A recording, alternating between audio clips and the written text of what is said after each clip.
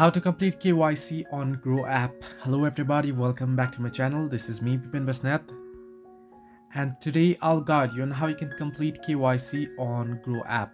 Now it's quite simple. Now you can do so on the Groww App, or you can do into your website. You can head into website and you want to type in www.groww.in.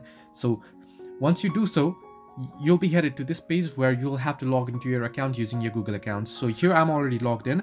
Now in order to verify, what you can do first is at the bottom you can see stocks and mutual funds option, right? If you simply tap on mutual funds option here at the very top, you'll get the option that says complete your setup.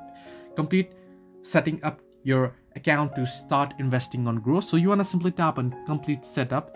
Now here you want to simply download the application first, and once you do so, it'll take you to the application. If you already have the application, it'll prompt you there if you are logged into your account directly, and then it'll ask you to provide your mobile number and feed in the OTP sent to your registered mobile number.